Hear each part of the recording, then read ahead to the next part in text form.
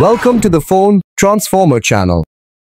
In today's video, we'll show you how to turn on the time zone automatically on Android, step by step. If you find this video helpful, please subscribe to our channel for more tech tips and tutorials. Let's get started.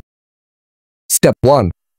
First, open the Settings app on your Android device. You can usually find this app on your home screen or in the app drawer.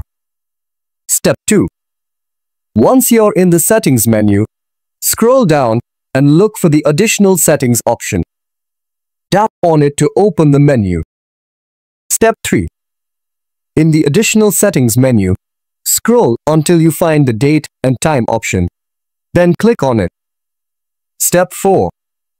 In the Date and Time menu, look for the Set Time Zone Automatically option. This option is currently disabled. Step 5. To activate this feature, simply tap on the Set Time Zone Automatically option to turn it on. You've successfully turned on the time zone automatically on Android. Thanks for watching and see you in the next video.